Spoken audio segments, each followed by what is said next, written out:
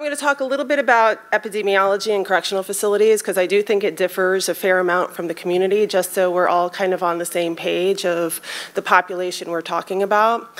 A little bit about routine screening in corrections and how it's different than the community, and then I'm going to focus mainly on harm reduction measures behind bars, and then talk a little bit about how treatment as prevention plays out in corrections. So for epidemiology, so I'm sure most of you know Hep C clearly is much higher prevalence in corrections than in the community. But there has been a meta-analysis of global detainees that estimates at about 26% seroprevalence in the general incarcerated population around the world, compared to the majority of countries that probably have a 1 to 2% prevalence in their general community.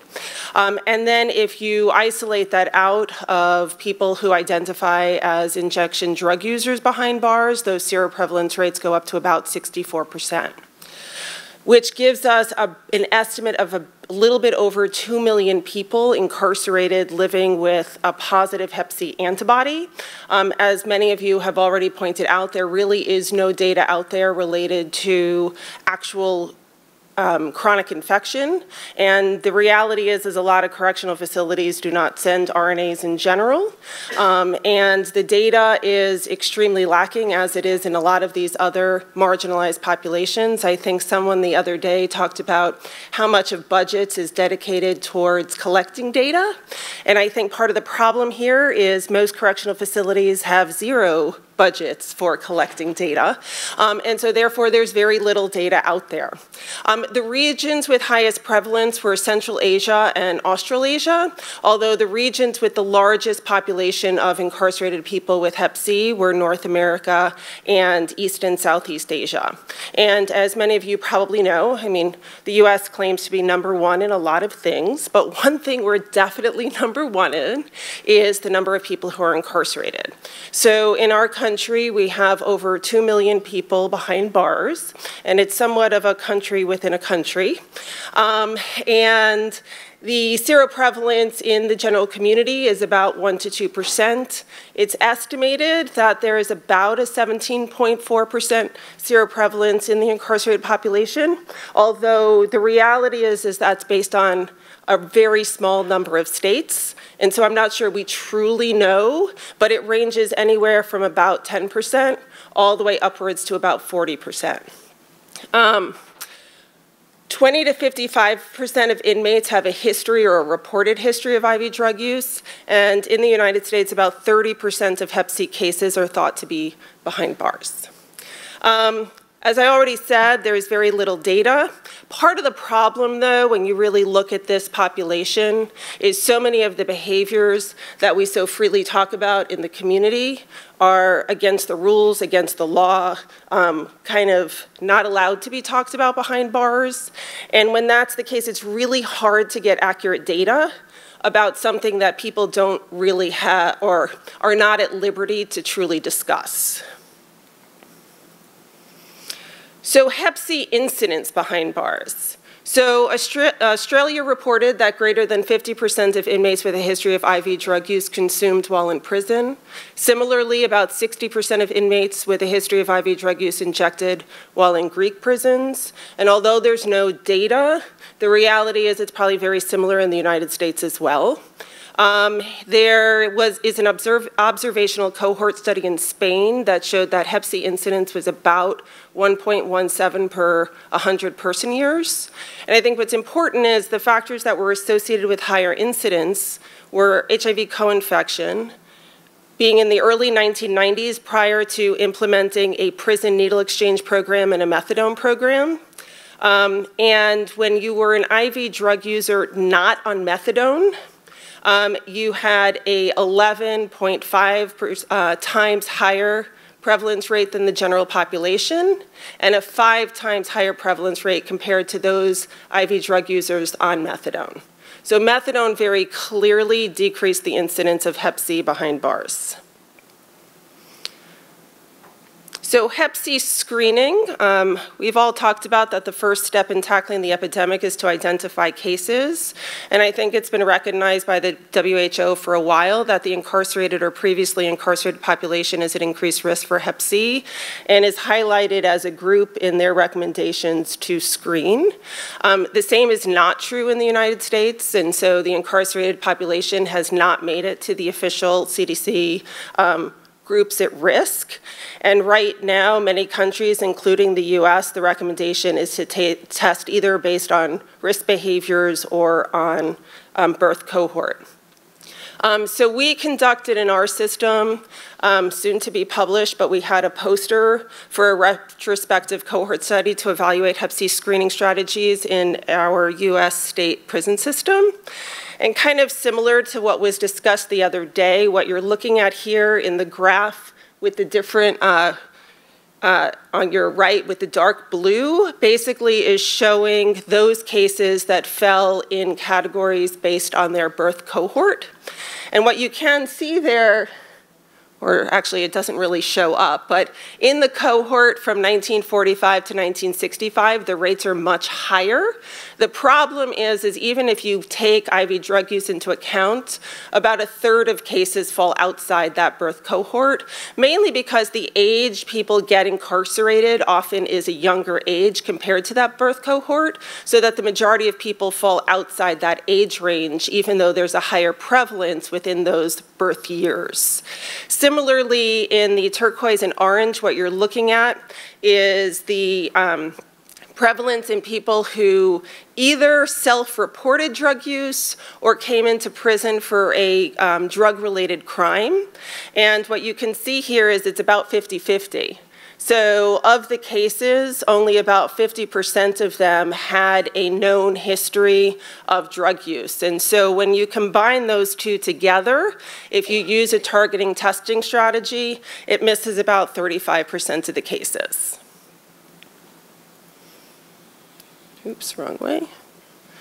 So I wanted to focus a little bit about harm reduction programs, which is somewhat political and controversial as well.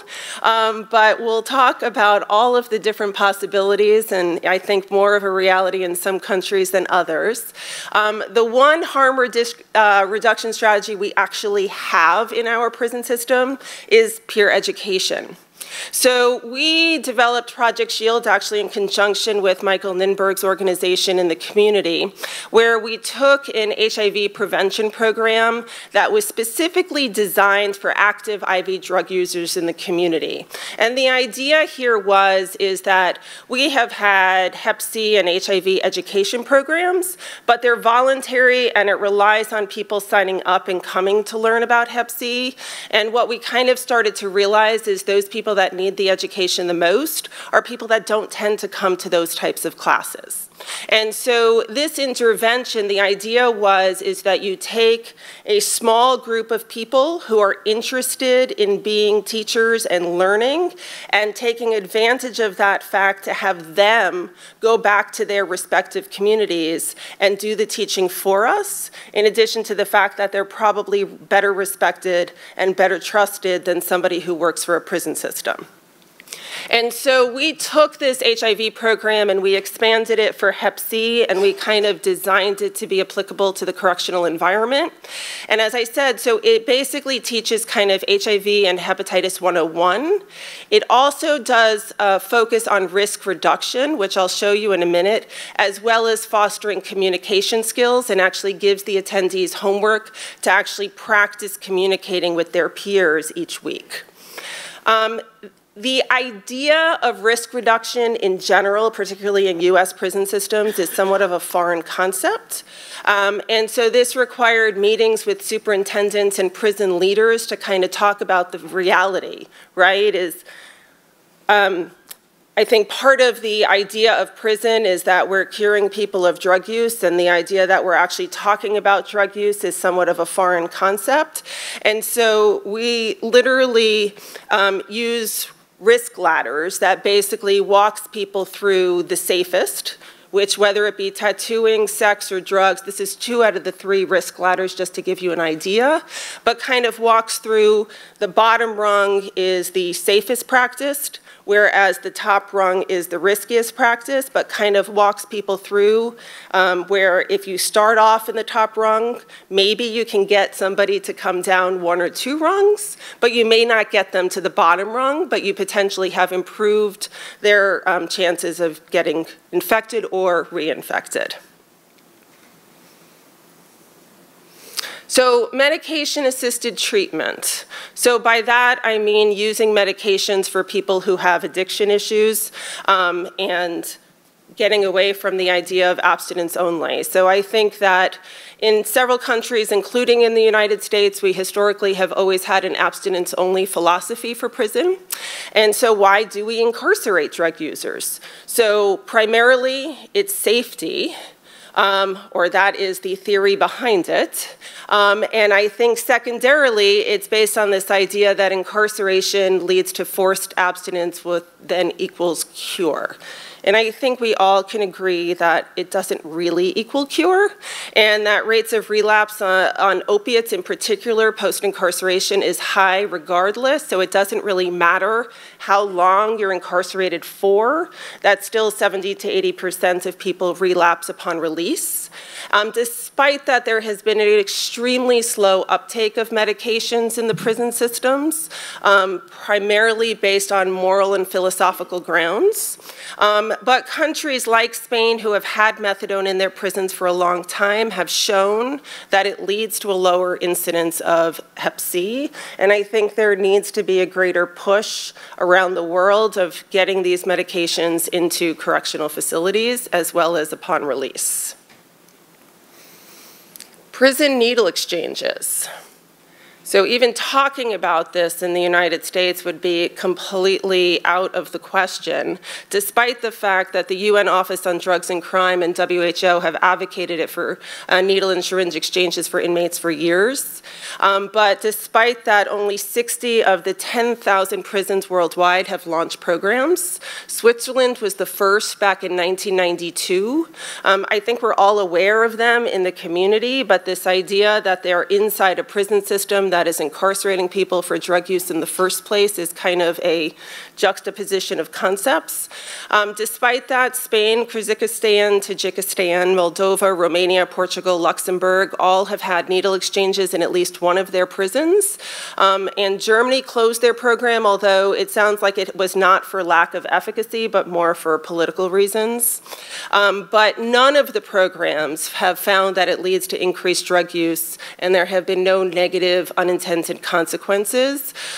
You know, in corrections, we often deal with kind of strange ways of thinking all of the time, but the main concern for a lot of these things is that the needles are going to be used for weapons, and there really have not been any reports of that being the case.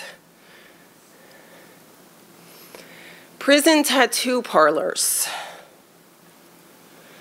So Canada kind of led, so the idea here is in prisons, tattoos also are against the rules, mainly because tattoos are associated with gang activity.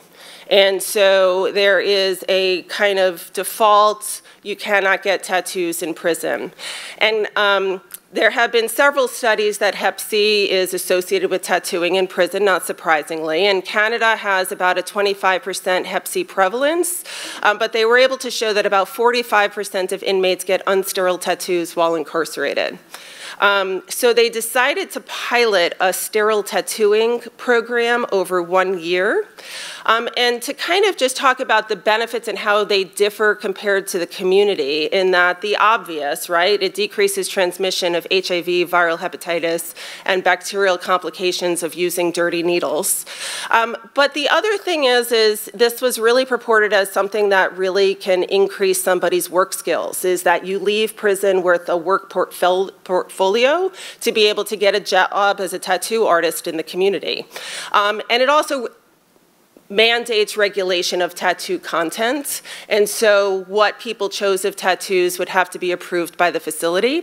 But unfortunately, that program got cut after the year in 2007 as it was called a waste of tax dollars and not demonstrably effective. Although a lot of people in the community argued that a year is really too short to show any benefits and changes in prevalence of bloodborne pathogens. I think the main reason it wound up closing is they only charged like $20 for a tattoo. And so it wound up not being as economically beneficial as I think they thought it was going to be to balance the benefits of decreasing viral transmission, which I think was probably only a secondary incentive to start the program. Then lastly, condoms, things that we really don't, it's kind of a given in the community. We don't even think of this as like a new thing. They've been around a long time. In prison, however, these are still novel ideas. So sex in corrections is not allowed in the majority of countries because it's really seen as an act of power as opposed to a consensual act. And so it's usually forbidden in many facilities behind bars. And most of the recommendations and the known effectiveness of condoms obviously have historically focused on HIV, and they have been recommended in prison systems. Given the data that we now know regarding sexual transmission of Hep C among men, by extrapolation, I think condoms become an important part of Hep C prevention as well. And no studies have shown that infections can be prevented in prisons by condoms, but evidence that inmates use condoms to prevent infection when available. So there was a study in Georgia that basically looked at HIV incidence and interviewed people who became HIV positive during a 17-year time span for in their prison system. And during those interviews, a lot of the patients talked about using rubber gloves, using candy wrappers, using saran wrap, and using whatever was available to them to try to be safe because condoms were not readily accessible. There has been evidence to show that the provision of condoms is feasible in a wide range of correctional settings. And in California, they had recently done a study to kind of show their effectiveness in response to the governor asking to see the data before passing a bill. But the Correctional Officers Union's response to the study was that safe sex for inmates means more risk for officers. And so the concerns in correctional systems are that condoms are a way of muling drugs. Condoms will be used for gassing officers, which basically means collecting an array of bodily fluids that are then thrown at officers, that they will be slingshotted at people, and the most bizarre argument is that it will decrease the ability to figure out when there are rape cases of who the perpetrators are. And so we have very few correctional facilities in our country. There are a smattering of about 2 states and a couple of jails that allow for condoms inside of correctional facilities, but the majority of facilities do not allow them except for these special family visits that are approved. Despite the fact that no prison system that allows condoms has reversed its policy or reported security problems or has had other major negative consequences as a result of condoms. And what the data has shown, though, is that if you are going to supply them, they need to be easily accessible in various locations so that inmates don't have to ask for them and can get them without being seen. And so the study that they did in California, they kind of dispensed condoms in several different ways. And the one that was most successful was a vending machine in the clinic bathroom. I think that having to force someone to actually ask for condoms is definitely a huge barrier, and having vending machines and things like that in more public places led to destruction of the vending machine. And so the clinic bathroom was both the most easily accessible as well as the most likely to last the longest. And then I'm going to end as treatment as prevention in corrections. So correctional medicine really is public health. And yet the priority for most correctional facilities is security. And so many correctional facilities limit their role to medically necessary care, and they prioritize patients for hepatitis with the most advanced disease to treat who they absolutely need to treat. And from a public health perspective, this often makes young, healthy individuals who are more likely to transmit the virus the least likely to get treated while incarcerated. And I think that if we truly want to attack this epidemic in correctional facilities, it really is going to require a collaboration with correctional medicine and public health to kind of get rid of those silos so that the majority of people who are incarcerated can be treated. And I will end there.